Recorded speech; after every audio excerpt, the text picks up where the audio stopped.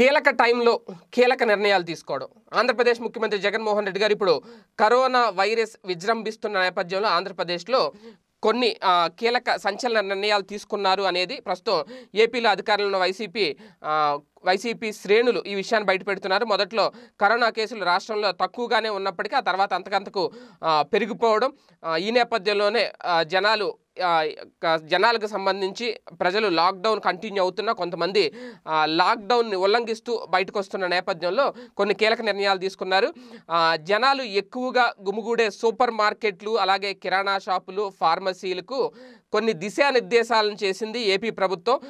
ఒక రకంగా చాలా సీరియస్ ఇన్స్ట్రక్షన్స్ ఇచ్చిందనమాట. వాటికి కరోనాను రాష్ట్రంలో కట్టడి చేసే క్రమంలో భాగంగా ఆ ఆదేశాలను తప్పకుండా పాటించాలి అని చెప్పడం. అదే టైంలో రాష్ట్ర వ్యాప్తంగా ఇప్పటి వరకు నేను ఈ వీడియో చెప్పే వరకు 304 కేసులు నమోదైనాయి ఆంధ్రప్రదేశ్లో. ఓకే, ఇక ఆంధ్రప్రదేశ్ ప్రభుత్వం జారీ చేసిన ఆ దిశానిర్దేశాలు, ఆ రూల్స్ అండ్ రిస్ట్రిక్షన్స్, కఠినమైన నిబంధనలు ఏంటో ఒకసారి చూద్దాం. ప్రధానంగా ఈ స్టోర్లలో పనిచేసే వాళ్ళు ఉంటారు కదా, స్టోర్లో పనిచేసే వారికి ఎవరికైనా కరోనా వైరస్ లక్షణాలు ఉంటే వాళ్ళు ఖచ్చితంగా రాకూడదు, స్టోర్కి రాకూడదు. అలాగే స్టోర్లలో రద్దీని తగ్గించేందుకు ఆ యాజమాన్యాలు తగిన చర్యలు తీసుకోవాలి. అలాగే వినియోగదారులు సరుకులను 2 వారాలకు మించి కొనకుండా చర్యలు తీసుకోవాలి. అంటే ఎక్కువగా కొనేద్దామన్నా కుదరదు, కేవలం 2 వారాలకు సరిపడా సరుకులు మాత్రమే తీసుకోవాలి. మరి అది ఎలా క్యాలిక్యులేట్ చేస్తారు ఏంటి అనేది సూపర్ మార్కెట్కి వెళ్తే అర్థమవుతుంది. అలాగే super market stores, medical stores ఇవి ఏవైతే ఉంటాయో దాని దగ్గర ఎక్కువ రద్దీ ఉంటుంది కాబట్టి ఆ స్టోర్స్ ముందు కస్టమర్ల కోసం ప్రత్యేకంగా కొన్ని క్యూ లైన్లు ఏర్పాటు చేయాలి. ఏదో వదిలేసి రోడ్డు వరకు క్యూలు పెట్టేయకుండా కొన్ని క్యూ లైన్లు, అవసరమైతే బారికేడ్ లాంటివి వేయడమో, లేదంటే ఏమన్నా ఐరన్ రాడ్స్ లాంటివి ఏర్పాటు చేయడమో, ఏదో ఒకటి కస్టమర్లు ఇబ్బంది పడకుండా ఒక అడుగు డిస్టెన్స్లో ఉండేలాగా క్యూ లైన్లు ఏర్పాటు చేయాలి అని చెప్పి కూడా ఒక ఆదేశం జారీ చేసిన ప్రభుత్వం. అలాగే నేను చెప్పినట్టు క్యూ లైన్లు సామాజిక దూరం కూడా ఉండాలి. వచ్చిన కస్టమర్స్ ఖచ్చితంగా సామాజిక దూరం పాటించేలాగా చర్యలు తీసుకోవాలి. అవసరమైతే అక్కడ సెక్యూరిటీ గార్డులు పెట్టడం, వాళ్ళకు కూడా మాస్కులు కంపల్సరీ ఉండాలి, శానిటైజర్ కూడా ఖచ్చితంగా అక్కడ ఉండాలి. అంతేకాకుండా 2 మీటర్లు లేదా 6 అడుగుల దూరం ఉండేలాగా ఒక రింగులు గుర్తు వేయాలి. ఖచ్చితంగా ఆ బాక్స్లోనే వాళ్ళు నుంచోవాలి.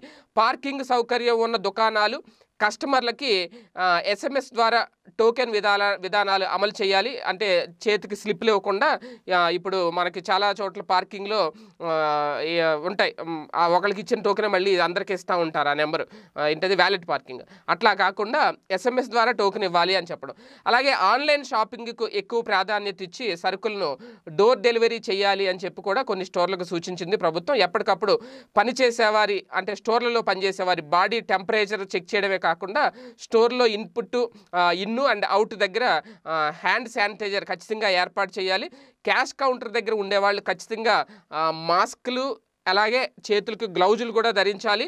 ఆన్లైన్ చెల్లింపులకు ఎక్కువ ప్రాధాన్యత ఇవ్వాలి అని చెప్పడం కూడా జరిగింది. అంటే స్వైపింగ్ కార్డు కానీ, లేదంటే పేటిఎం, గూగుల్ పే ఇలాగా.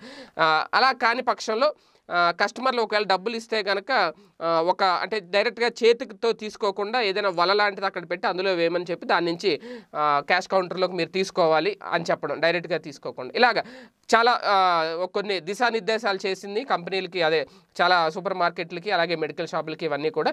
అంటే ఇప్పుడున్న పరిస్థితుల్లో జగన్మోహన్ రెడ్డి గారి ప్రభుత్వం ఈ నిర్ణయాలు తీసుకోవడం, స్ట్రిక్ట్లీ ఆదేశాలు జారీ చేయడం, ఒకవేళ వీటిని ఎవరైనా ఉల్లంఘిస్తే కఠిన చర్యలు తీసుకుంటామని కూడా హెచ్చరించడం కూడా జరిగింది.